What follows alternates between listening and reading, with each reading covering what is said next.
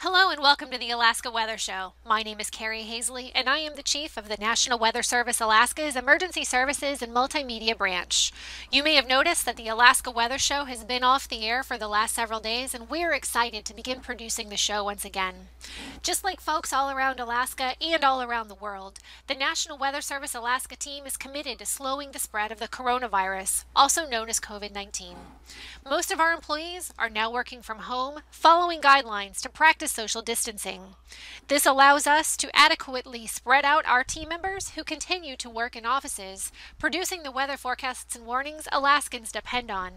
The show will look a bit different to you in the days ahead because the TV team is now producing the show from our porches, from our living rooms, and from our spare bedrooms. Some of the maps will look different than those that you are used to seeing, but we will continue to build up our remote capability and improve the TV program. I hope that you will stick with us as we learn a completely new way of producing the weather show. While there is a lot of uncertainty in the world and in Alaska right now, please know that our commitment to serving the people of this great state with the best weather information we can provide remains unchanged. Thank you for your viewership, and please stay safe, fellow Alaskans. Good evening, I'm David Kramer with Alaska Weather. Thanks for joining us this evening and seeing our new setup here as we work from our homes to deliver weather into your homes. As always, you can visit our weather info or call our weather info line at 1-800-472-0391. Get the updates to the forecast, who that means. Or you can visit our website, weather.gov/Alaska. Get the updates to our watches, warnings, advisories, or forecasts that we have out for your area. And you can email me at the address at the bottom of the screen, david.kramer@noaa.gov. Starting off for the warnings that we do have out, we have one winter weather advisory for blowing snow. It's in the northeastern part of the Brooks Range, in effect from midnight tonight on Wednesday night until noon on Thursday. That is primarily for the passes in the area of the northwest Brooks Range. Watch out if you're going through those areas. We will see some blowing snow conditions tonight into tomorrow. Taking a look at our satellite imagery, we have several features moving through the area. Starting way out west by the western Aleutians, we have a new system coming in, bringing some cloud cover, but also bringing some precipitation towards the area, pushing into the western part of the Bering Sea. Watching this loop again, we'll start off in the areas of the North Pacific, south of the Alaska Peninsula. We have a system bringing in some cloud cover and precipitation towards the Alaska Peninsula as well. You can watch again out a little bit further to the north. We have some cloud cover pushing in over the west coast of the state, bringing some cloud cover to the area. And then finally, as we move out over the eastern part of the mainland and for the Alaska Peninsula, we do have some high pressure helping to keep away a lot of the cloud cover and precipitation in those areas. So looking now at our weather for the remainder of the day, we do have that system pushing into the western Bering, starting to bring some snow to areas in the western and northern part of the Bering Sea, but not quite making it to the western Aleutians yet, as high pressure in the North Pacific dominates the central and western Aleutian Islands. Out over the North Pacific, headed towards the Alaska Peninsula, we have a trough there bringing some rain and snow, enough warm air with that to bring some rain, especially towards the Kodiak Island side. But as we get further to the north and further inland, we are expecting that to be primarily snow up the west coast of the state towards the western part of the Seward Peninsula. As we look out a little bit further to the east for the Kenai Peninsula area, we will see some snow making it there. Some areas are going to be a little bit protected by the mountains for some of the precipitation, but starting to make its way up parts of Cook Inlet as well. Out over the interior part of the mainland and the Arctic coastline, not expecting a lot in terms of precipitation, as high pressure out over the northern part of Canada is pushing in just enough to hold that precipitation at bay. And also down over the southeastern part of the state, over the Panhandle, we are expecting to keep precipitation well away from the area for the remainder of today. For tonight, we will have a trough over the area, but high pressure is still dominant enough to keep precipitation out of the Panhandle area. As we move out over the mainland part of the state, west part of the interior, all the way along the west coast of the state, down into the Bristol Bay area, expecting to see snow, some from a trough up to the northwestern part of the state. Also an area of deformation, it's stretching down across southwest Alaska, bringing in snow to the Bristol Bay area, Alaska Peninsula. A little bit warmer on the Gulf side as we have some rain over Kodiak Island, but mixing back to snow as we get back into Prince William Sound and much of the Kenai Peninsula. Out over the Bering Sea, we do have a low pressure system moving through the northern part of the Bering, bringing a mix of snow and rain towards the St. Matthew Island area, but high pressure keeping the Aleutian Islands void of the precipitation for tonight. However, as we move into Thursday, that high is going to start to push off further to the east as a new system comes in from the North Pacific, bringing in some rain to the western Aleutian Islands. Our other system that was out over the northwestern part of the Bering will now be over the northern part of the Bering, bringing some snow to areas along the west coast up to the Norton Sound and Seward Peninsula areas. There will also be some snow showers out over the Kotzebue Sound area and northwestern parts of mainland Alaska. And throughout much of the interior, some snow is expected from the Brooks Range through the interior down into south central Alaska as well, where we will start to see some warmer air mixing that snow with rain for Kodiak Island and southern portions of the Kenai Peninsula. Down over the Panhandle area, high pressure still keeping precipitation out of the area. Nice weather continuing for Thursday for the Panhandle. As we move into Friday, low pressure out over the northeastern part of the Gulf of Alaska, bringing in some snow to northern places of the Panhandle. However, as we get closer towards the Gulf and further to the south, expecting warmer air to transition that snow over to rain. Mainland Alaska will see snow showers throughout from the Brooks Range south through the interior down into south central Alaska, some mix of rain and snow around Prince William Sound. Further up north along the Arctic coastline, snow shouldn't quite make it there, being hung up on the Brooks Range, but we will see snow down the west coast of the state, down into the YK Delta area, where a warm front pushing in will start to transition that snow over to rain with some warmer air pushing through the Bering Sea, and some of that warmer air will also bring some rain to the Pribilof Islands. Much of the Alaska Peninsula and eastern Aleutians will be covered by high pressure, keeping the rain further to the north and west, where the central and western Aleutians are expected to see some rain. For our temperatures, starting off in the Aleutian Islands, Thursday morning lows, we are expecting temperatures to drop into the mid-30s. Moving up into mainland part of the state, starting in southwest Alaska, around Bristol Bay, expecting temperatures to drop right around 30 degrees. In the teens for the YK Delta area and up along the west coast to Seward Peninsula area and through Point Hope and Point Lay. Along the Arctic coastline, expecting temperatures to go into the single digits until we get further to the east by Dead Horse and Kaktovik, where we will drop below zero. Down to much of the interior, staying above zero except for Arctic Village, but western portions of the interior down to around 20 degrees into the teens for central and then single digits for eastern parts of the interior.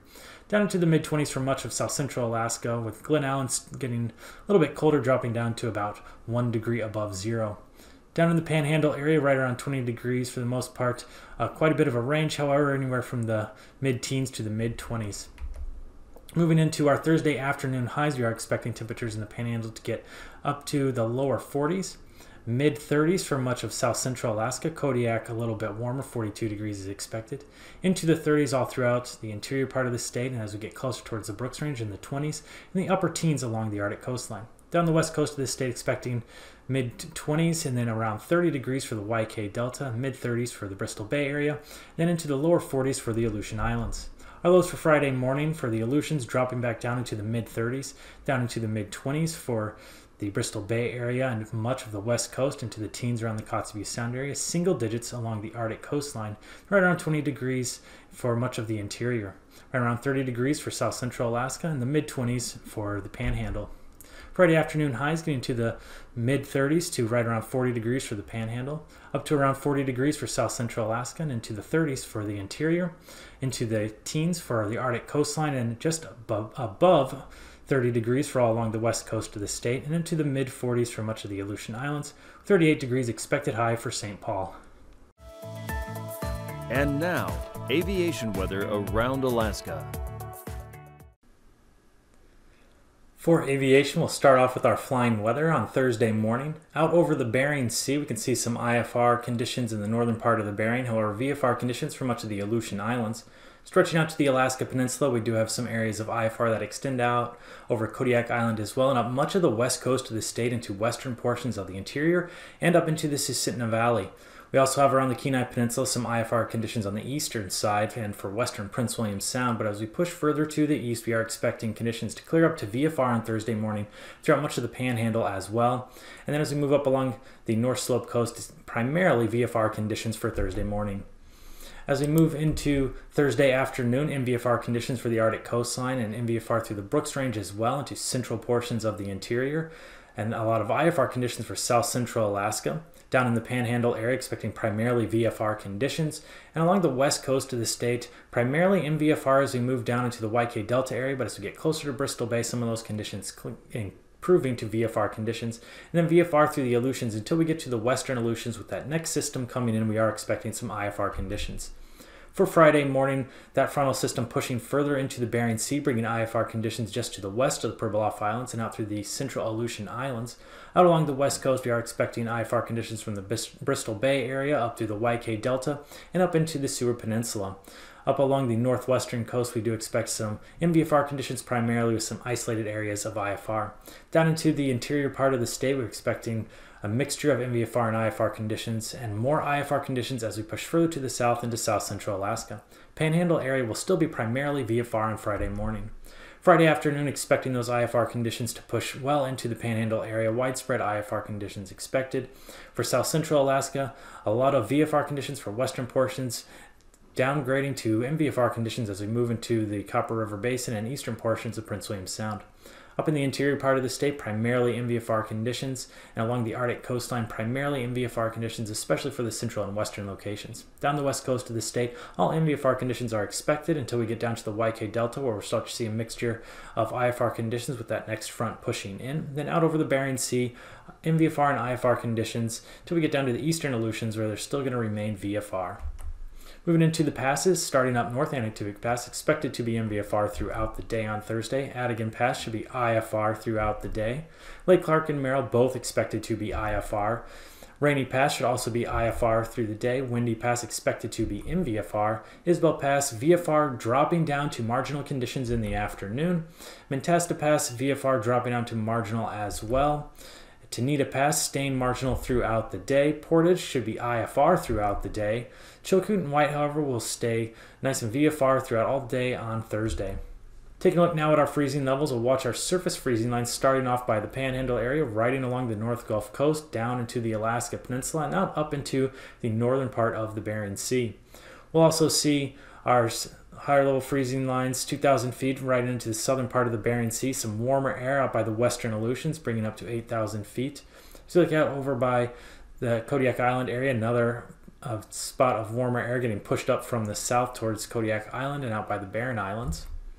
Looking now at our icing, we'll start off in the western portions of the Bering Sea below 8,000 feet there as we get by the west coast of the state, extending up into the Kotzebue Sound area below 8,000 feet there. Below 8,000 feet for much of the eastern portion of mainland Alaska down through south central, and then below 13,000 feet as we move out over the Gulf. Taking a look at our jet stream, a little different chart here. We do have some westerly flow out over the central part of the Bering Sea, getting up to as high as 150 knots as it drops down over the Alaska Peninsula, around 100 knots there, or 100 miles per hour, sorry. These are all in miles per hour and not knots as our normal jet stream. Out over the mainland part of the state, 90 miles per hour through the Cook Inlet area, dropping down to 70 miles per hour as we get into the northeastern part of the state. Lower speeds around 50 knots as we are 50 miles per hour as we get to the northwestern portion of the state. Down over the Panhandle area, around 80 miles per hour out of a northerly direction. Taking us to 9,000 feet, we do have 30 miles per hour out of a northerly direction out over the Panhandle. 30 to 40 knots, 40 miles per hour rather, out of a southwesterly direction over south central Alaska, out over the southern portions of the Bering Sea, out of a westerly direction as high as 80 miles per hour. Down to 3,000 feet, westerly winds 70 to 80 miles per hour for the southern Bering, dropping down to 20 to 30 out over mainland Alaska.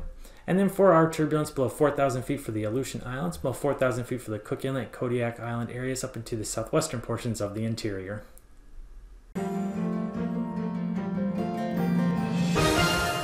Thanks for joining us for another edition of Alaska Weather Facts. I'm meteorologist Dave Snider, and today I'm privileged to introduce Dr. Uccellini, the Director of the United States National Weather Service. Welcome back to Alaska, sir. Thank you, Dave. Glad to be here. Thanks. Prior to being the leader of the National Weather Service, your work included an extensive look at snowstorms across the northeastern United States.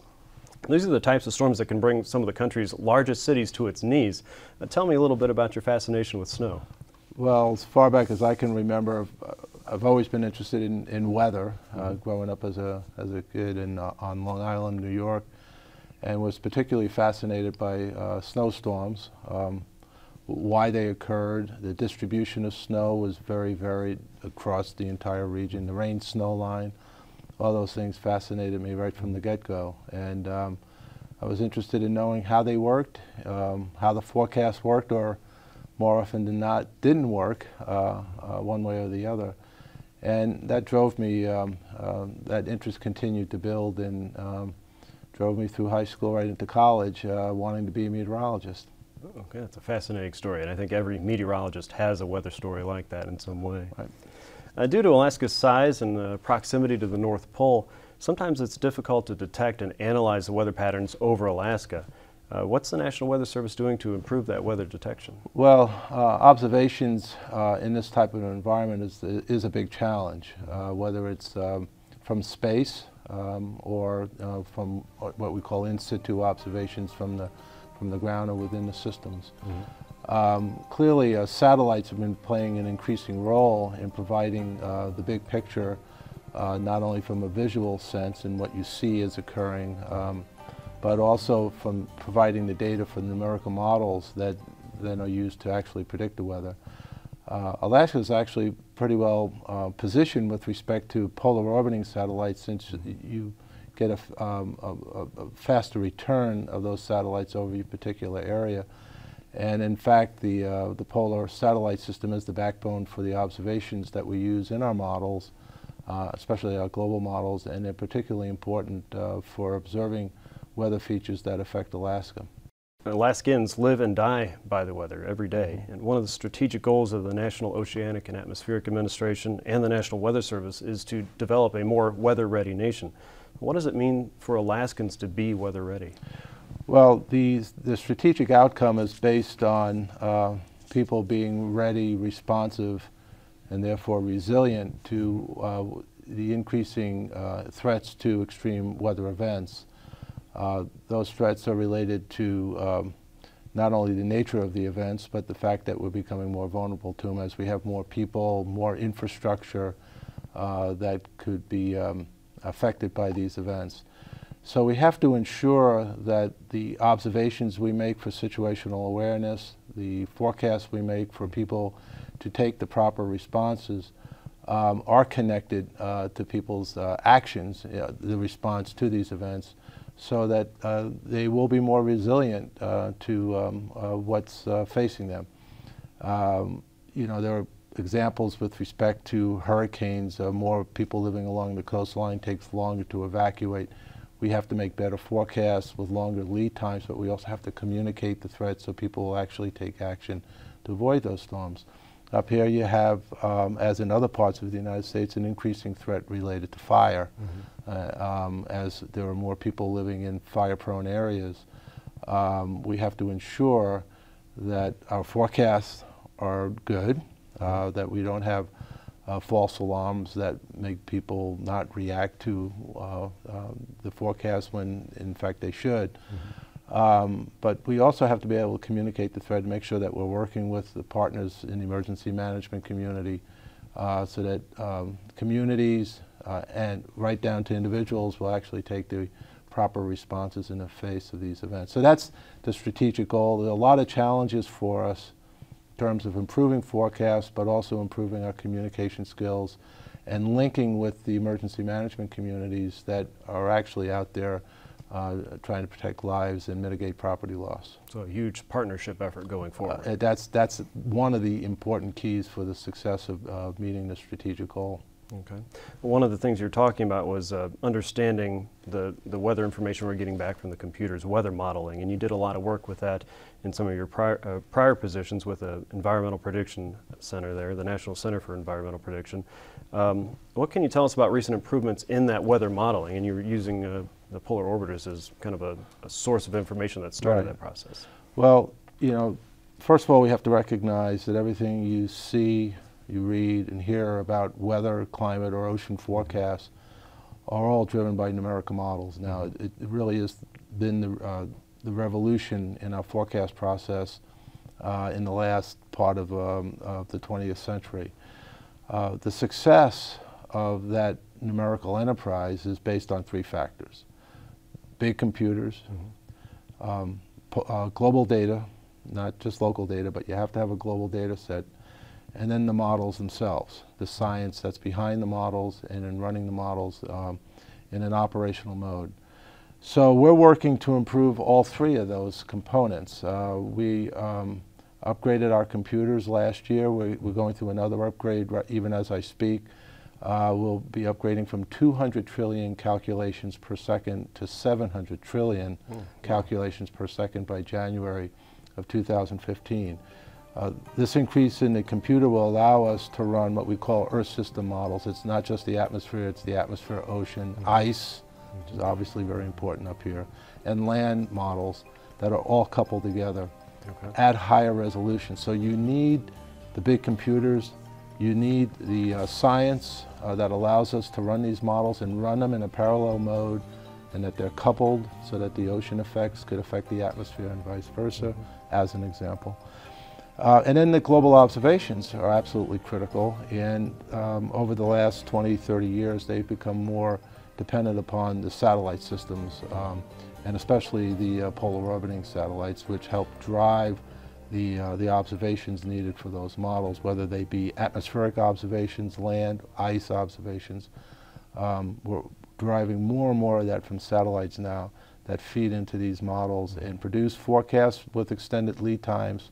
Now out, for extreme events especially, we're seeing much improved forecast out in the 4, 5, 6, 7, and even 8-day range, which gets us back to Weather Ready Nation, because if you're going to get ready for a storm event, you want those consistent forecasts approaching that event from day 7, 6, 5, 4, 3, so you can take the actions several days in advance that can help mitigate the property loss and protect your livelihood.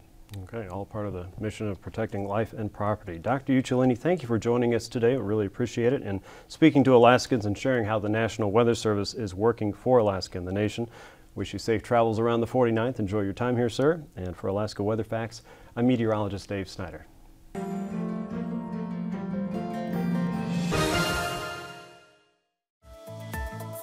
And now, marine weather around Alaska. For our marine section, we'll start off with a quick look at the ice edge. Stretching through the northern part of the Bering Sea into the eastern part of the Bering, we have had some pushback of the ice in the western and northwestern parts of the Bering Sea, as we've had some southerly flow out there. We also have some leads breaking in the ice along the west coast of the state. Those are filling in with some new ice, but be mindful if you're out in those areas that there are some leads in the ice. And then as we move forward in time, we are expecting, with that next system coming up, some southerly winds over eastern portions of the Bering, helping to push the ice edge back to the north. However, over western portions of the Bering, some northerly winds starting to bring the ice edge back further to the south in those locations. Taking a look now for our Thursday in southeast Alaska and the inside waters, northerly winds 15 to 20 knots, and that's going to become westerly at 10 knots as we get further to the south. Out over the Gulf, northwesterly winds 10 to 15 knots, seas as high as 4 feet. Then on Friday, inside waters, southeasterly winds 10 to 15 knots. Then out over the Gulf, westerly winds 15 knots, becoming southeasterly as we get further to the north near Yakutat area.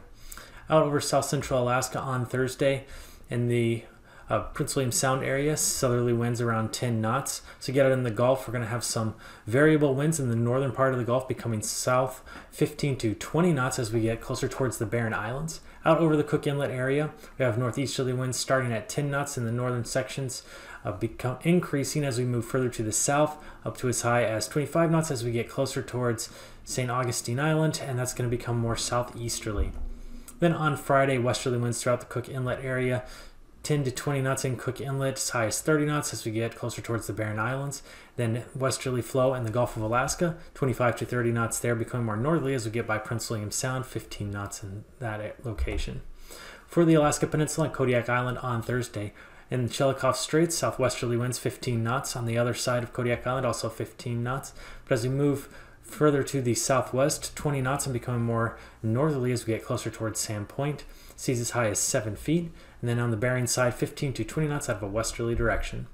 On Friday, continuing out of the west for the Bering side, 25 to 35 knots, strongest as we get further to the west. Then on the Pacific side, westerly winds 25 to 30 knots. That's going to include areas around Kodiak Island as well. Out over the Aleutian Islands on Thursday, we do have primarily westerly winds for the central and eastern Aleutians, 15 to 25 knots, strongest on the Bering side.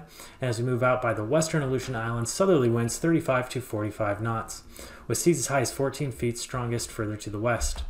On Friday, winds and seas picking up quite a bit for the western Aleutian Islands. 45 knots out of a southwesterly direction. Seas now as high as 31 feet by the western Aleutians.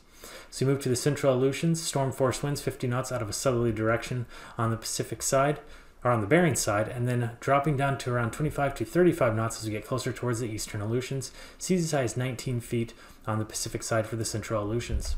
Along the west coast of the state, southerly winds 20 knots up in the Norton Sound area, and then 25 to 30 along the rest of the west coast. Seas as high as 13 feet by St. Matthew Island. On Friday, we do have southerly winds along the west coast continuing up by St. Lawrence Island. We have around 15 knots. Stronger as we get further to the south, 30 knots around Nunavik Island, and then 45 knots of a southwesterly direction by the Pribilof Island. Seas as high as 19 feet. Along the Arctic coastline, we have southerly winds 15 to 20 knots, and then down the west coast of the state, 15 knots out of that southerly direction, picking up by the Bering Strait, around 25 knots there on Thursday. Then on Friday, winds through the Bering Strait area, southerly 15 knots, becoming more variable as we move up the west coast, 10 to 15 knots, and then variable again along the Arctic coastline, around 10 knots. For our weather for the remainder of tonight, we will have a low pressure system moving through the northern part of the Bering Sea, bringing some snow to the St. Matthew Island areas as it continues to push to the east, but high pressure further to the south, keeping precipitation out of much of the Aleutian Islands. Along the west coast and western part of the interior, we do have some troughing, bringing in some snow showers to those locations, extending down towards the Alaska Peninsula as well. But as we get by Kodiak, a little bit warmer there, expecting to see primarily rain, and then some snow with a mix of rain by Kachemak Bay for the Kenai Peninsula area. High pressure keeping precipitation out of the eastern portions of mainland Alaska and down in the Panhandle area. As we move into Thursday, we are expecting that high pressure to remain over parts of southeast Alaska, keeping skies pretty clear. But as we move over mainland Alaska, snow throughout much of the area, especially as we get into the Brooks Range and further to the south. Then a mixture of rain and snow for much of the Kenai Peninsula and Kodiak Island, where it's going to be a little bit warmer. Low pressure out over the northern Bering Sea going to bring in some snow to the Seward Peninsula and the White Delta area, and then the next system coming in from the west, bringing some rain to the western Aleutian Islands. These forecasts are for planning purposes only. Call 1-800-WX-BRIEF for a formal pre-flight briefing. Always file a flight plan before you go flying. The U.S. Coast Guard Auxiliary urges you to leave a float plan with a friend or the harbor master before you go boating.